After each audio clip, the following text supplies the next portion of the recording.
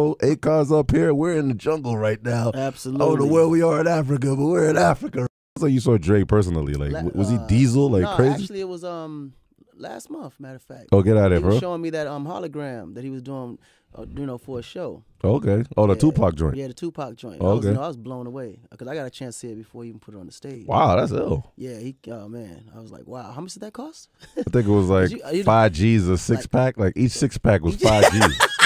You know that, right? You didn't know what I'm that? saying? Because as many collaborations I do, boy, I'm gonna be, that'd be expensive on my show, huh? I was like, hold on, man, now I gotta pay everybody. You know what I'm saying? Let me just digitally enhance everybody. You know what I'm saying? I spoke to T.I. about that. He said he's gonna do one where he sends it out everywhere. So he'll be like, yeah, that's kind of ill. Yeah, it makes sense. He's gonna have Tiny in there, like a hologram. Let me stop, man.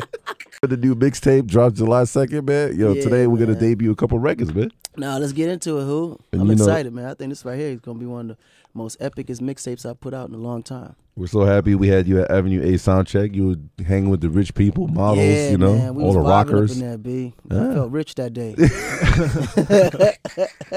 I didn't even know who could even DJ in front of a crowd like that. I know, like, it was crazy. You saw how they wiggled a little bit. For you, man. Yo, you got to get them to wiggle, man. The man was switching up from rock music to hip hop to dance. He even did a little bit of jazz and ballet in there. I know, man. It was serious in there, right? Shocked. You're feeling real rounded, Daddy.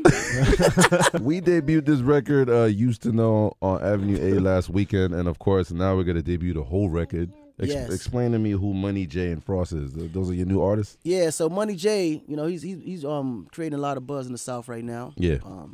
He had a record out that we put out about a year ago, called Death Row, which was jamming in the streets. Oh wow. Yeah, it's jamming. So now, he took a little break to kind of like revamp because a lot of cats are biting his styles and ad libs. Oh wow. Yeah, they know who they are though. Trust me, they know. I hate you.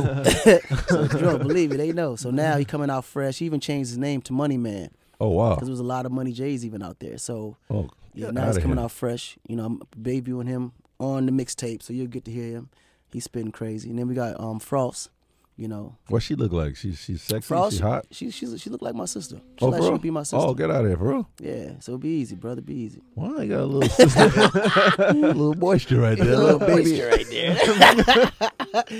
Nah, but she spit crazy though. Yeah, like she the truth, man. Like damn. she been in the closet for so long, just patiently waiting. Yeah. I never really signed artists like rappers. If you notice, we never really signed rappers like really got behind them on that level because Convict just became more of an R&B label, but just gave opportunities to cats from the streets. You know what I'm saying? And then after I signed Frenchie and Rare Cafe and did those joint ventures with Diddy, I kind of said, okay, now let me just start your own thing. Yeah, just Plus, you made a lot of money off of Gaga, so yeah. I mean, that kind of opened up the budget for other cats to be able to open up their little budgets. You know what I'm saying? You gotta open up the big budget to create small budgets. I got Lady Nana if you want to sign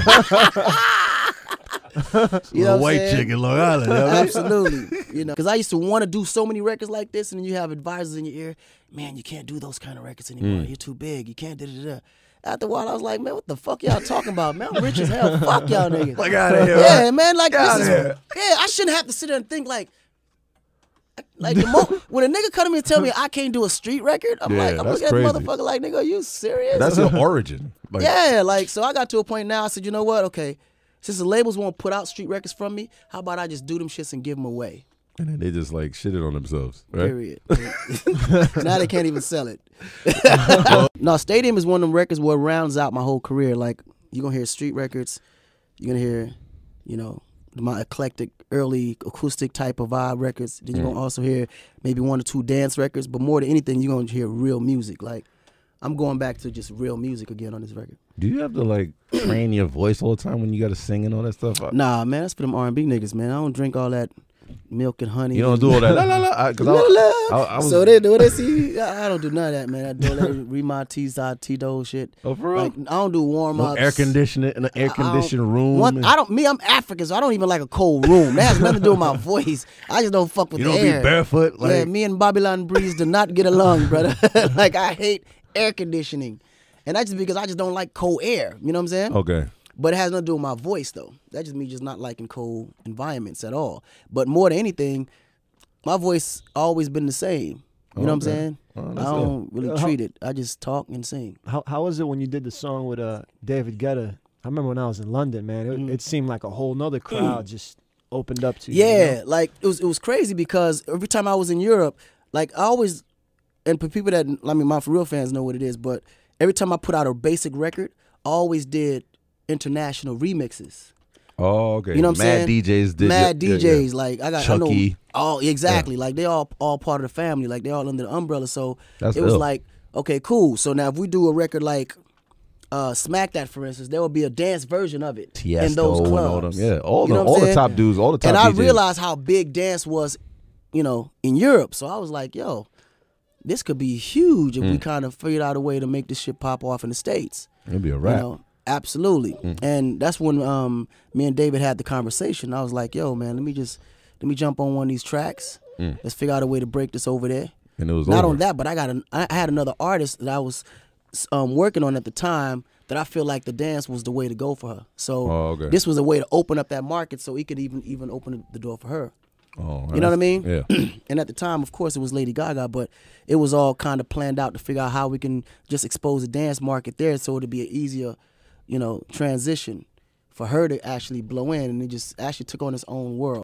Pretty much with everybody, You did hooks for everyone. Yeah. Is there anybody you haven't did a hook for? You do a hook Jay-Z's the only person I haven't did a hook for. Serious? Yeah. Get the hell out of here. He's the only person I haven't did a hook for. You brought up But I Dre pretty earlier. Was there anything going on with Detox? Did he get your expertise for that, or? Well, with Detox, I mean, I was just happy the fact that I got a chance to work on it. Wow, that's you know, I gangsta, did man. about maybe 4 or 5 records. What? About 4 or 5 records. I'm gonna have to on go Detox over record. there and be like, hell yeah, let me get that. You know what I'm saying? The question is whether or not they're gonna make the album. Everybody's still like, hey, am I Dre gonna make the album? You know what I'm saying? And is the album ever gonna come out? Anybody else was there, like Nas, you know, or anybody was? I in the mean, I studio? don't think it's nobody that he didn't work with though. Yeah. You know, Dre worked with everybody for this record, so. We got like The good thing, records. the good thing is I can die tomorrow and feel good about it, knowing that I actually released the first single off the album. Yeah, that was gangster. You know what I'm saying? Like my record was the first single off of it, but the fact is the album just never followed up with it. Like the album never came behind it. So, you know, at least we got the cushion there. You brought a 50, man. That's still kill, man. When we perform that, people be dying, people running, screaming. It's crazy, man. I saw a kid die. Like I was like, yo. See a dead kid right here. Play What Up Gangsta. I was like, yo, there's a dead kid right here, yo. Like, I don't know, but that was a powerful That was a powerful record, man. Like I feel like funny, it's a movie when it comes on. No, it is a movie, and the video is powerful too. But it's so crazy because even when I do my own shows, there's always a crowd out there like, still kill, do still kill. Still kill, still will kill. So I'm like, homie, we doing happy pop records right now. I don't care, do still will kill. Why kill you? I'm like, damn, 50. This nigga bringing all these violent ass niggas to my shows and shit. This is why I left hip hop in the first place. Nigga, I'm trying to do a concert in peace without having to toss somebody off the stage. Shout out to Fabulous who joined this mixtape masterpiece right here, Concrete Jungle. That was a cool surprise right there. You know, Yeah. I know you know him, but I didn't think that he would be on your mix. He'd be in the South with Shorty Low all day. I don't know, but I didn't think that Fab would be on there. But how did that come about, man? You No, just hit him actually, up? we had to reach out to Fab for that one, man. Wow, that's hot. Yeah, that record just felt like New York. You know, so I said, and I hadn't been. Actually, I haven't really did a record with Fab outside of his album. Oh wow! So I was like, yo, Fab, I'm putting out this mixtape, man. You should check out this record. Fab heard the record, put like 3 verses on it. He tried to keep the record. I said, hold on, Fab. Look. This is how we'll do, Fab. Let me just get that. Just pick a verse of your choosing. Nah, give it to get me. out of here, serious. I swear to God. I said, give me a verse of your choosing, and then we'll make sure that we'll put a version of your own version on your album. You can put all 3 verses on your album. He's like, I bet. Let's go. What are you doing for 4th of July? 4th of July 4th weekend? of July? Yeah, I'm gonna chill at the crib, man. Pop some fireworks. I see you got the baby thing going on right now. Yeah, I got shout her out, man. You want to say hello to everybody? Say hello. Go ahead, say everybody. Say what's up, everybody. She's a little nervous. She was just smacking me in the head the other day. Smacking you in the head. You ain't gonna say hello to everybody? Yeah. You know how many people listening? You got over 10 million people saying what's up. Say hi. Say what's up, 10 million people. Hey. What? You shy? You getting shy on me? You ain't never shy. Wow. As far as like features on Stadium, a lot of fans are hitting me up like, who's gonna be on your first big single, your first like. I know you got like a big surprise for us coming up, like, you know, the next month. This album. Well, I mean, if you know the history of my albums always have minimal features because I'm always featuring on everybody else's albums. Yeah, okay. So I don't put too many features on my album personally. That don't really help you with touring either. Nah, it doesn't help because then you can't bring them with you. You be like, yo, I'm in Kazakhstan. Can you come? Yeah. You know, now they got the hologram system though. Fucking Nicki I'm about to holly all these niggas right now. I'm a holly ass hologram. I'll hit the hologram, son. Straight up. The hologram of my dick.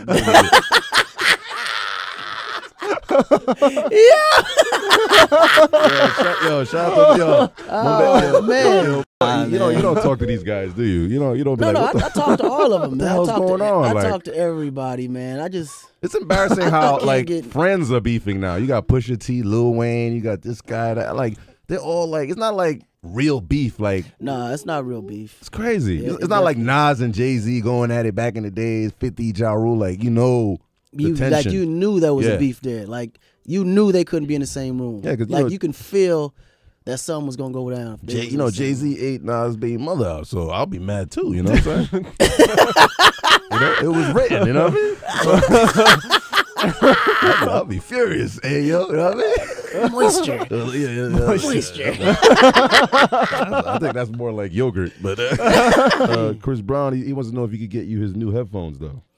We got new headphones too? Yeah, it's coming out. Yo, everybody got headphones, man. Yeah, it's coming out Friday. Beats by Drake. So if you need a Yo, it sounds crazy though. It's like, you know, you can pop bottles to it. You know. Screaming is screaming with sound, you know. Yo, who is crazy?